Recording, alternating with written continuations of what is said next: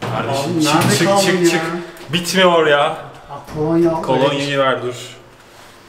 Vay kameralarla karşılanıyoruz. Doğu nerede kaldın abi ya? Abi bu nedir abi? Sağa dön, sola dön, sağa dön, sola dön. Kolonyal öyle gir abi. Evet. Hoş geldin. Hadi gel çekim yapacağız da. Hadi bakalım. Okay, let's go. Arkadaşlar selam. Ben Orçun Demiröz. Doğu Yücel'le beraberiz. Uzun bir aradan sonra ev çekimine tekrardan merhaba dedik. O yüzden bende biraz heyecan var Doğucuğum. Tekrar böyle eve dönüp çekim yapma heyecanı hissediyorum şu an. Ben de bir garip oldum. Değil mi? Alışmıştık sanki. Böyle yan yana bir tuhaf bir yükselme oldu mu? Ne konuda? Hani kameraya bakma konusunda falan. Alıştık çünkü böyle küçücük bilgisayar ekranlarında çekim yapmaya. O yüzden şimdi böyle karşımda 2 tane kamera görünce bir de arkada reji müdür var bize bakıyor böyle hani işinizi doğru yapın der gibi. O yüzden... İlk defa yapıyor gibiyiz şu an. Bakalım. Evet. Ama güzel bir dönüş, yani dönüş konusu. Dönüşümüz muhteşem oldu. Ya bugün HBO'nun yeni serisi Lovecraft Country konuşacağız. The creature.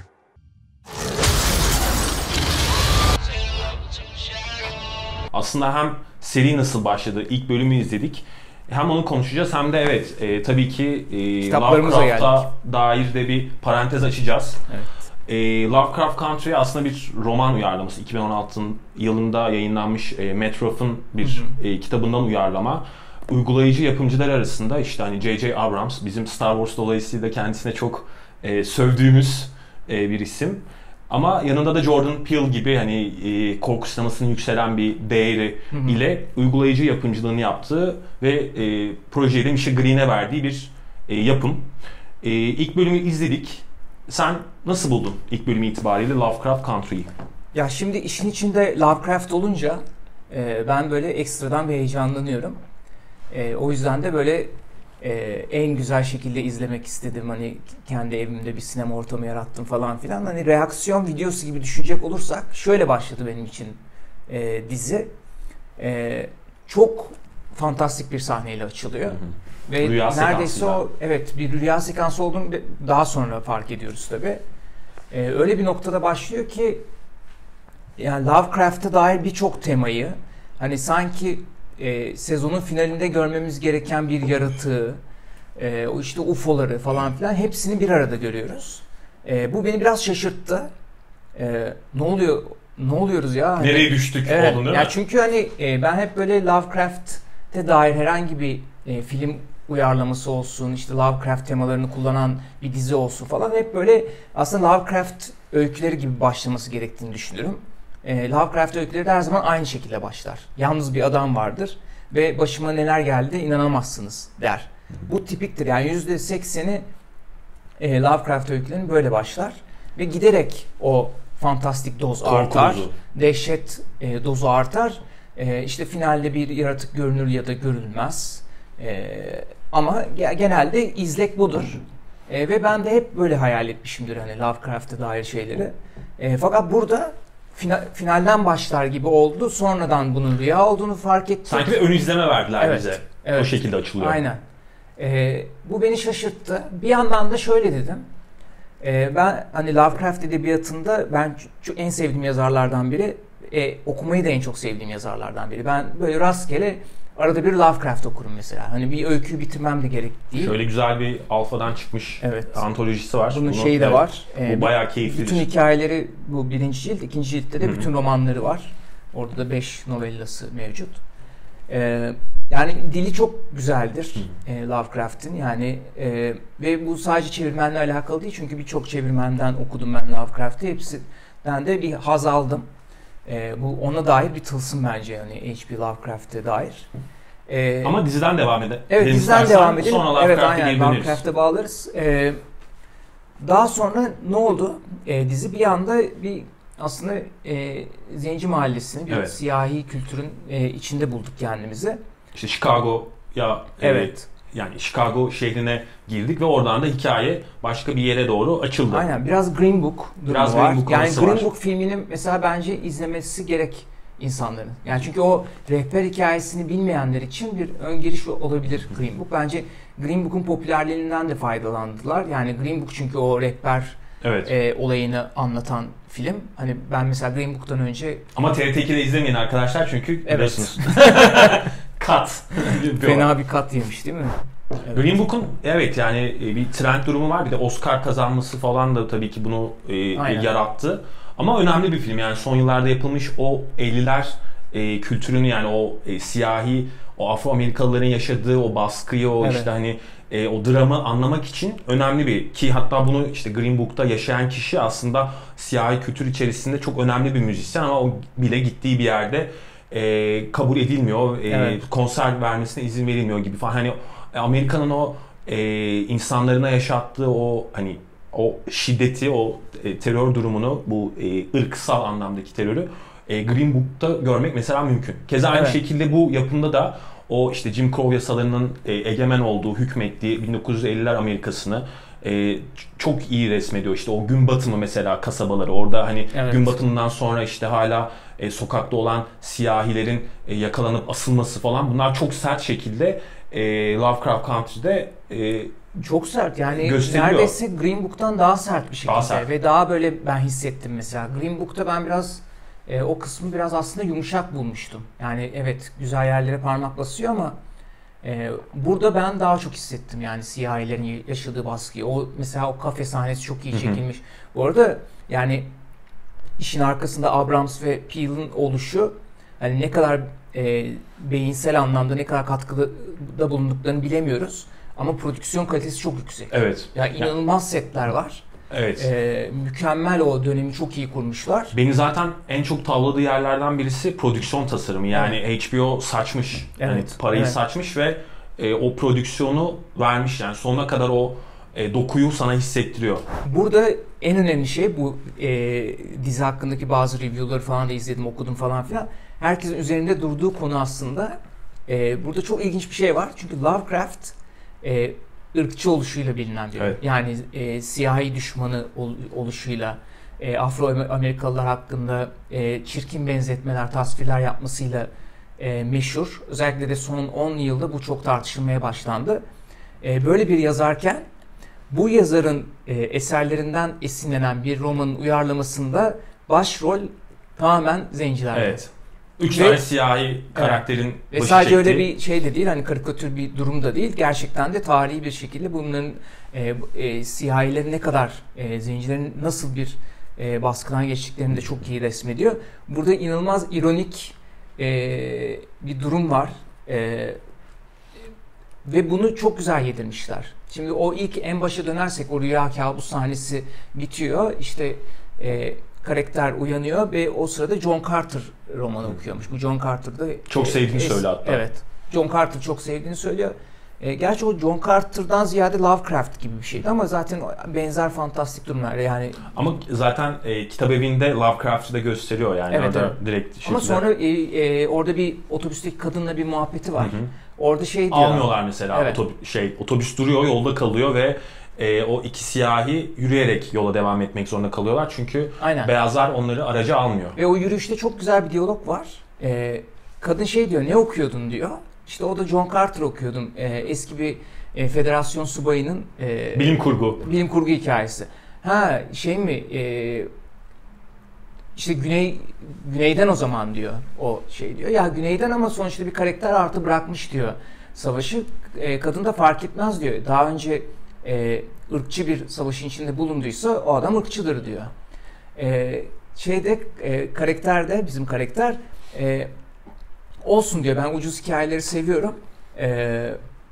Bence güzel diyor.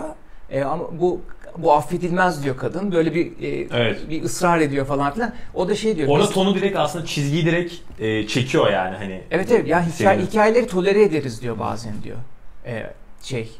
Karakter. Orada bunu tartışmışlar. Yani o tamamen aslında Lovecraft'ın tartışıldığı bir diyalog. Ve bu diyalogların benzeri daha sonra işte o kitapçı... Abi direkt blackface gösteriyorlar evet. ya. Yani bayağı hani o ırkçılığın dozunu anlatmak için aralarda çok iyi yedirilmiş ögeler var yani. O motifler var.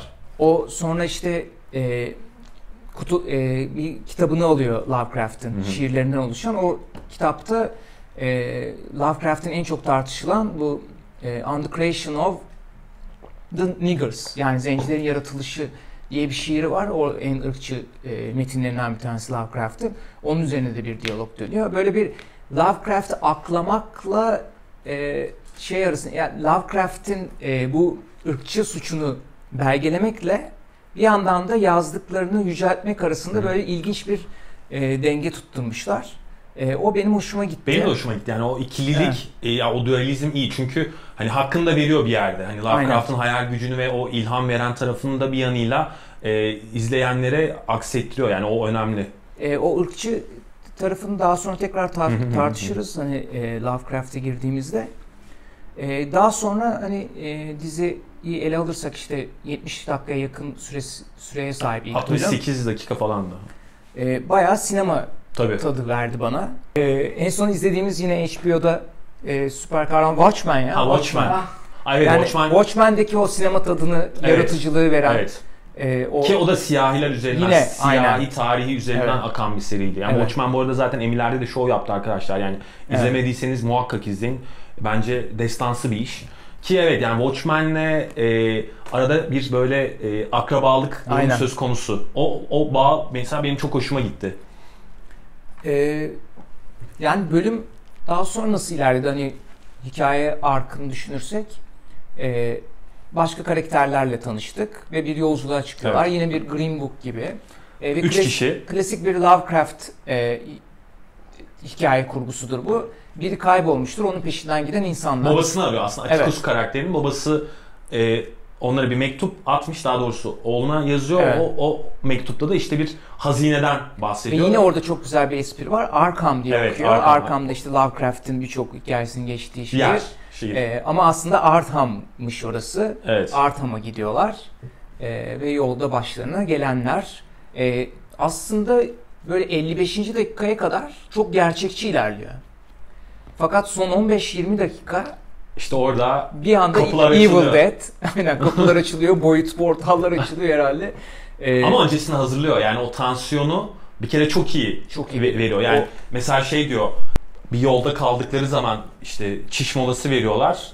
İşte Atticus bakıyor, diyor burada bir Lovecraft canavarı, hani Shoggoth, onun yani onun önden hani onunla karşılaşacaklarını belirtiyor. Mesela o çok iyi bir foreshadowing, yani yapıyor. Seni o sonraki noktaya hazırlıyor ve son 15 dakikada da o Lovecraft canavarları, beastleri, cehennem kapıları açılıyor ve üstlerine doğru saldırıyor. Bence o anlamda yani o son 15 dakika öncesinde o mesela polis memuruyla yaşadıkları o olay, onları takip etmesi, polis memurunun işte hani bakın gün batımı yaklaşıyor, gün batımından sonra burada siyahilerin olduğunu biliyor musunuz falan gibi yaklaşımı, sonra onların kaçmaya çalışması, sonra yakalanmaları ve sonra da o 15 dakikada o işte tam dediğin gibi aslında Evil Dead işte durumu. Yine orada bir kabinde bir dehşet sahnesi. Ama çok iyi yani tasarlanmış ve hani plan üzerine düşünülmüş bir yapıda bayağı ilerliyor. Yani storyboardlar bayağı incelikli çalışılmış, o kadar belli ki bayağı çizgi roman hissiyle veren. Ben canavarların tasarımlarına bayıldım bu arada. Çok iyi yapmışlar. Yani hani o sahnesinde mesela ışıktan korkmaları, kaçmaları, yer altına girmeleri falan, o noktaları mesela çok iyi planlamışlar. Bunlar yani ilk bölüm itibariyle yönetmenliğin de çok iyi olduğunu rahatlıkla söyleyebilirim. Kesinlikle. Yani çok yeni bir şey yok aslında yani. Hani baktığın zaman hani Evil Dead'ten beri o sahneyi çok defa izledik ama hani güzel çekilmiş. Prodüksiyon kalitesi ve diyaloglar da çok iyi. Yani o mesela amca karakterini ben çok sevdim. En başta yani yaşlı karakterle özdeşleşmezsin ama ben mesela o adamı çok sevdim ve şimdi mesela onun başına ne geldi, kurtulacak mı falan diye bir telaş halindeyim yani. Hani onu hissediyorum. O kadın karakteri de çok iyi. Asıl karakterimiz de çok iyi. Yani hani likable karakterler, sevilebilir karakterler kurmuşlar gerçekten. Müzikler çok iyi. Müzikler müthiş. Yani o blues sahnesi vardı bir tane. Evet. Mesela orada o sokakta eğlendikleri ve işte değil mi? Yangın musluğunu açarak. Mesela orası da çok iyi tasarlanmıştı. Yani oradaki o Spike Lee filmlerinden bravo, aynen Spike Lee filmlerinden fırlamış gibi böyle o coşkuyu sana, o blues havasını çok iyi yansıtıyordu.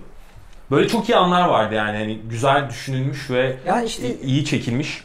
Aslında yani Lovecraft her ne kadar ırkçı olsa da hani derinlikli bir herif. Entelektüel bir adam. Bir hikaye anlatacağı zaman mesela o hikayenin geçtiği yeri gezen, günlerce oralarda dolanan böyle bir deli bir adam.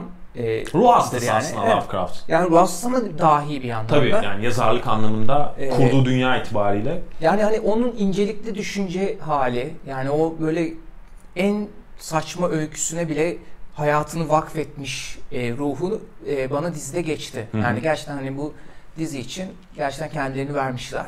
Ama tabii tek bir bölümde de buna karar veremem. Ona bakacağız yani. Evet. Ama mesela orada Michelle Green'in etkisi bence önemli yani. Dizinin mesela bir showrunner olduğunu, bir yani bu şekilde işte Netflix serilerinde falan görmeye alışkın olmadığımız şekilde yani hani bir proje birisine verilmiş ve o projenin yani hakkıyla o hani teleplay yani o uyarlama tarafı iyi alınmış yani. Onu kesinlikle ilk bölümden anlıyorsun bir kere. Yani öyle safsaklanarak çekilmiş bir seri olmadığını. Mesela ben izlemeyen arkadaşlar için bir öneri daha yapayım. Stephen King'in The Outsider'ı da mesela bu yıl 2020 yılı içerisinde HBO'da yani iyi serilerinden birisi. Aynı şey onda da vardı mesela. O da çok iyi uyarlanmış. Kitapta bazı farklılıkları vardı ama yani HBO bu anlamda bir standardı var ve o standardı abi her serisine koruyor. Kesinlikle. Yani güven veriyor seyirciye. Evet.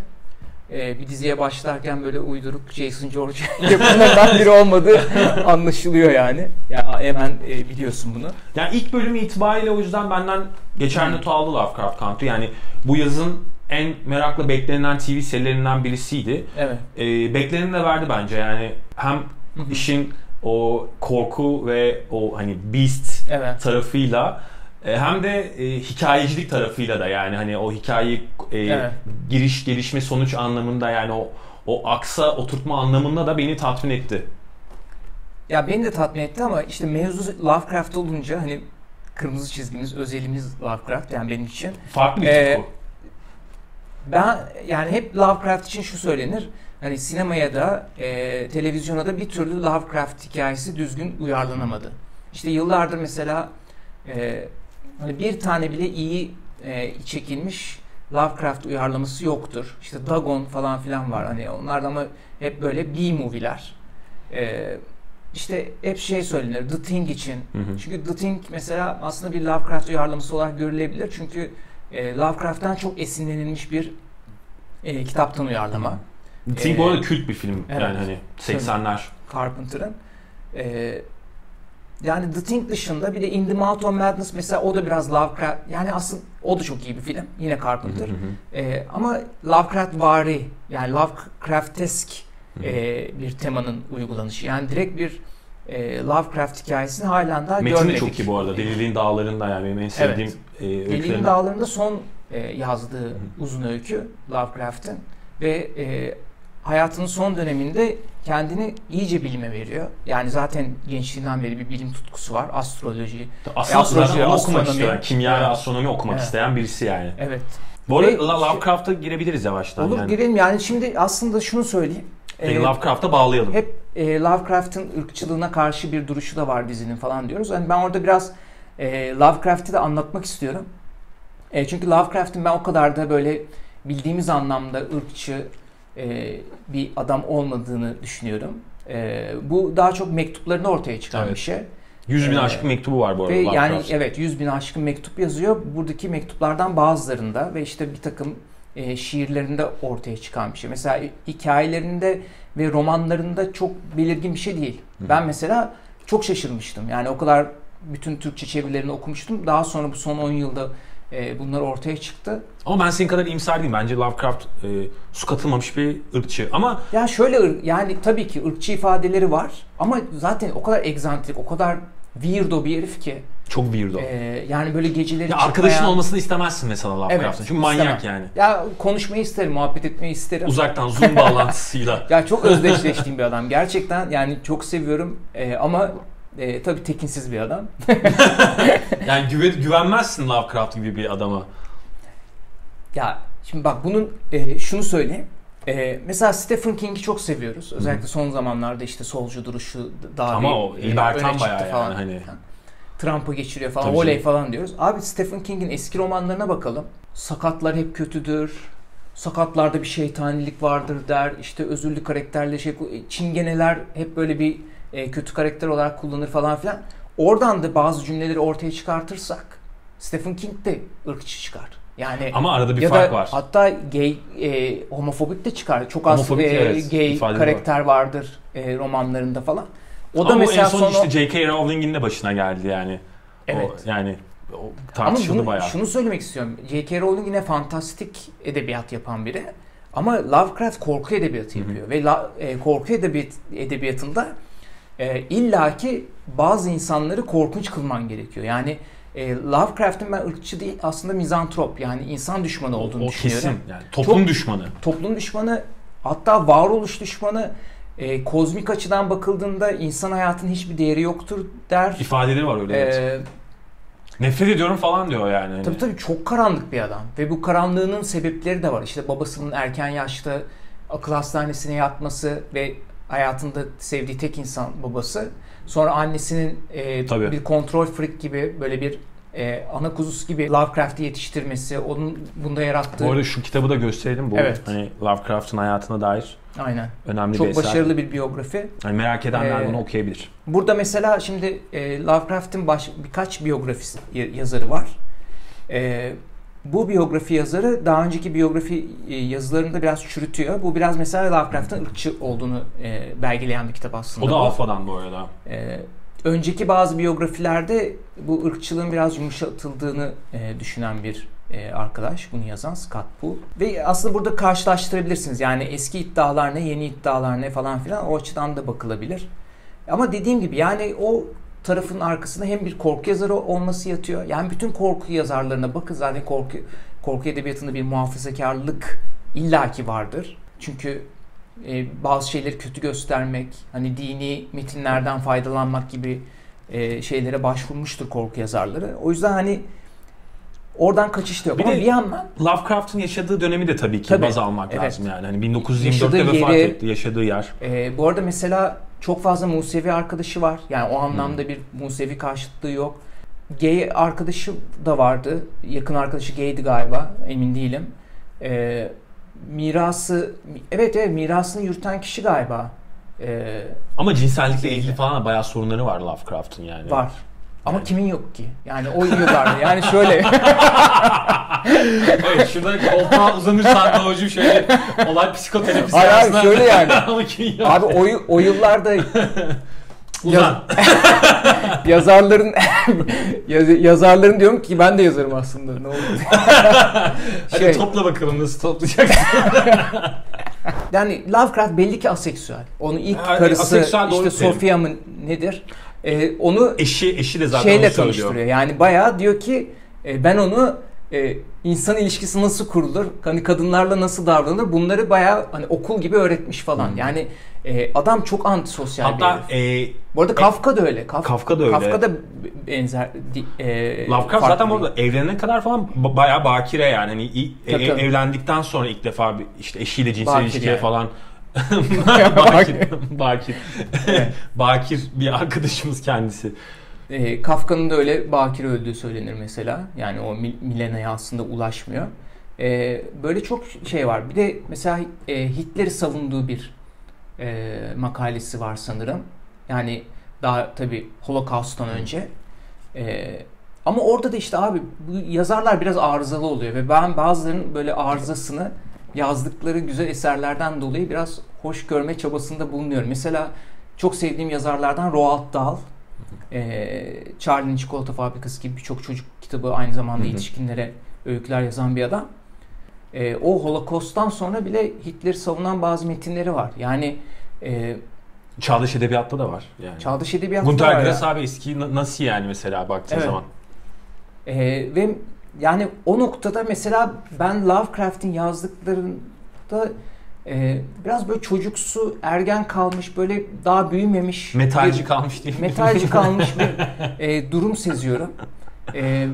Ve bunun daha çok mesela gençlik yıllarında yazdığı metinlere dayandığını düşünüyorum. Mesela Roald Dahl konusunda Roald Dahl'ın aslında son dönemi kabus gibi. Ama Lovecraft'te sonlara doğru da zaten daha bir bilim meraklısı, daha bir entelektüel oluyor. Hani belki de son döneminde yazdıkları değil onlar. Yani o yüzden ben Lovecraft'ı burada savunuyorum.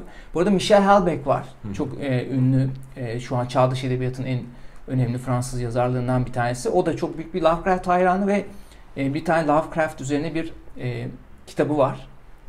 Tez gibi bir kitap ve daha çok bu Lovecraft'ın ırkçılığı üzerine konuşuyor ve bahsediyor.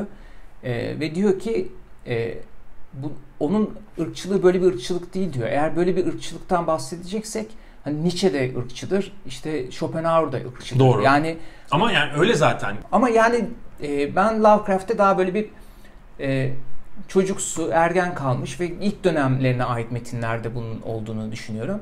Hani o yüzden de hani ki zaten varoluşçu adamlar ırkçı deyip geçmeyin, yani. hani sadece Lovecraft Country'yi izlemeyin. Bence bir Lovecraft'e de şans verin. Ya bu iki kitaptan başlayabilirsiniz. Şunu söyleyelim, yani Lovecraft sonuçta bu hani Stephen King'lerin, Robert E. Howard'ların falan hani paltosundan çıkıyorlar yani. Tabii, hepsi tabii. Lovecraft'tan esinlenen insanlar. İşte hatta Batman'e bile o Arkham'ın geldiği yer bile aslında bayağı Lovecraft'tan. Arkham Akıl Hastanesi mesela direkt Lovecraft'tan alınmış bir şeydir. Yani hepsi aslında Weird Tales ekolü. Aynen ve öyle. Lovecraft da o ekolün en önemli adamlarından bir tanesi. Tabii Weird Tales'da Edgar Allan Poe'ya dayanıyor. Yani o zaten Edgar Allan Poe hayranı Lovecraft. Evet. Çok büyük bir hayranı Poe'nun. Ve şey diyor zaten. Yani bu arada kendini hiç önemsemeyen bir herif. Çok üstün metinlere imza atsa da ben çok düşük bir yazarım diye hep böyle mektuplarında, işte bir tane bir deneme kitabı var Türkçe'de de çıkan. Orada da hep böyle bir ezik bir arkadaş. Yani evet. Tam öyle sınıfın aslında tam nerd tipi vardır ya, böyle hani tek başına böyle sırt çantasıyla gelir, böyle kimseyle muhatap olmaz falan, en arkada takılır böyle. Okulu Sonra bir gün okulu bomba. Tövbe. Hakikaten öyle bir tip yani Lovecraft. Yani Lovecraft'a der durum böyle. Hani okumamış arkadaşların bence okumalarında yarar var yani, kendi kararlarını vermeleri açısından. Yani mektuplarına falan da bakabilirler. Bu arada yıllardır Guillermo del Toro Lovecraft'in hikayesini çekmek ister. Hayatını böyle eserleriyle paralel bir şekilde götürecek şekilde. Yani o projede belki yakında izleriz. O yüzden de hazırlık olur ona da. Buradan istersen tekrar diziye bağlayıp yavaştan bitirelim. Yani diziye dair beklentimiz ilk bölüm iyiydi ama nasıl olmalı? Sonuçta 10 bölümlük bir dizi. İlk bölüm itibariyle iyiydi ama sonradan bozar mı? Bozabilir. Yani bakalım göreceğiz. Çünkü kitap hakkındaki eleştirileri okudum. Ben kitap çok sevilen bir kitap değil. İlginç bir şekilde seçilmiş. Türkçe'ye çevrildi mi? Emin değilim. Türkçe'ye çevrilmedi. Belki yakında biri çevirir. Ama yani eleştirilerinde mesela Lovecraft ile alakasız olduğuna dair özellikle eleştiriler okudum. Fakat tabii ki burada Jordan Peele, J.J. Abrams ve showrunner'ın adını Misha Green. Evet, onun katkısıyla bambaşka bir yere çekmiş olabilirler. Genelde serbest uyarlama oluyor. Evet. Yani bir romandan farklı oluyor, çekilen, hani film de değil, dizi sonuçta bu, belki de birkaç sezon devam edecek. Ya omurgayı alıyorlar aslında bakarsan. Yani mesela The Outsider serisinde de öyle. Yani King'in son dönemdeki bence iyi eserlerinden biri sayılabilir. Son yıllarda yazdığı The Outsider. Finali bağlayamıyordu. Klasik yani yabancı. Mesela orada da çok romanla farklılıklar vardı ama gene uyarlama babında götürüyordu yani, finale kadar gene iyi götürüyordu. Ben bu seriden de onu bekliyorum. Yani hani gene bir kendi kulvarında iyi bir iş olarak, parlak bir iş olarak. Bir de uzun süredir hani izlenecek bir şey yok. Hani neyin üzerine konuşacağız diye kendi aramızda da aslında geliyor ya falan. Eylül'de bayağı bir şey geliyor. Zaten bundan sonra çekeceğimiz video Tenet videosu olacak. O yüzden Eylül'den sonra da bayağı bir şey gelecek. Söyle adını. Bizim çok sevdiğimiz Söyleyemiyorum şu anda, adını unuttum. Daiki Waitata. Yok ya. Gene yanlış söyledim. Ya The Boys geliyor. The Boys'dan sonra yok, başka bir şey daha geliyor. Ya film Kaufman geliyor ya. Eylül'de Kaufman geliyor. Tamam. Kaufman'ın filmi Netflix'e gelecek. Her şeyi sonlandırmayı düşünüyorum. Evet. Onu da yani hatta metin olarak da konuşuruz onu da. Evet. Roman olarak da konuşuruz. O yüzden önümüzde bayağı bir şey var. Evet. Budur yani, bakalım, bekliyoruz. Evet. Güzel, iyi bir başlangıç diyelim. Fiziksel videolara da geri döndük. O yüzden mutluyuz arkadaşlar. Kanalımıza da abone olmayı unutmayın. Lovecraft'la kalın.